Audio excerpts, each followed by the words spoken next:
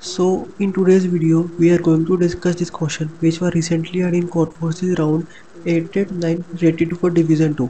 So first let us understand the problem statement. So the problem name is B longest divisor interval. So the problem, what problem I said that we will be given an integer n which will be at most equal to 10 to the power 18, and we have to find two numbers L and R such that all the numbers between L to R are divisible by a number n. For example, if I choose my L is equal to 1 and I choose my R is equal to 10, then all the numbers between 1 to 10 should be divisible by my number n. So this is the problem statement, which was pretty much easy. So now let us begin to the problem answer. So first observation is this, that my L is always 1. And why do I say this? Because if I choose a number n, for example, if I choose a number n, for example 125, so I know 125 is divisible by 5, and it is also divisible by number 1. So it is also beneficial to start from number 1.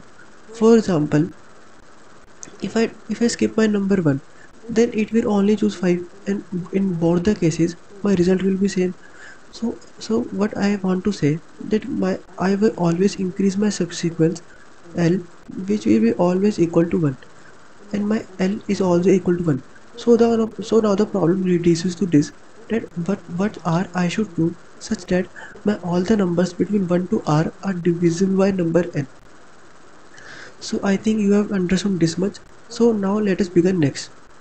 So you have understood this, that my L is always equal to 1, and I have to find maximum R such that all the numbers between 1 to R are divisible by number n.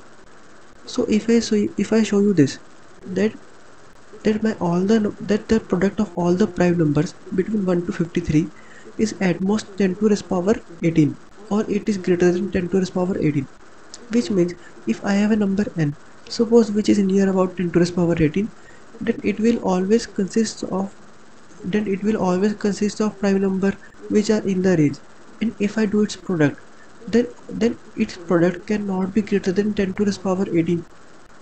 Or I could say, if I choose a smaller sequence, for example 1 to 100, and if I find maximum I such that my all the numbers between 1 to I are divisible by number n, then I can simply return the count and print my answer.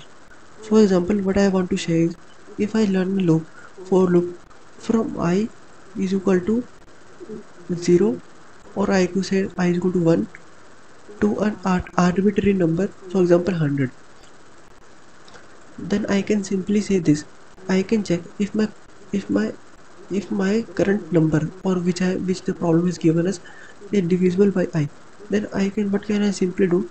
I can simply increase my and then I can simply increase my count, which can be equal to k, or else I will break, and at the end I will simply print my k. So this is the problem intuition. So if I conclude the answer, first intuition was this, that my L is always equal to 1. It cannot be greater than 1. Next, I have to find a sequence from 1 to R such that all the numbers between 1 to R are always divisible by n. The third and last is this, that if all the numbers between 1 to, for example, any R are divisible by n, then which means that all the number are containing in itself n, which means if I took their product will be greater than 10 to the power 18, which from which I can simply reduce my sequence or R to 100. At the end I can simply check, or from the number 1 to 100, which way our numbers are divisible by I, and that is I will simply increase the count, or else I will break. For example, if I show you the code is pretty much easy. For example, I have took the number n, which will be always a long number. You can see here.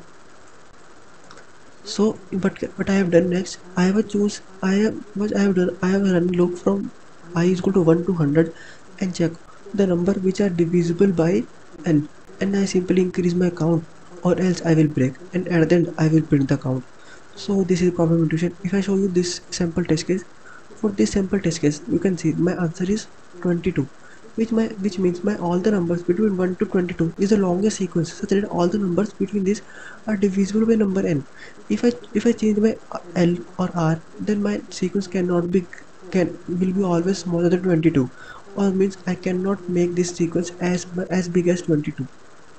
So this is the problem intuition and answer. Hopes you have understood the solution. If you like the more such videos, please do consider my channel, and for the next one, stay tuned for the next one. Thank you.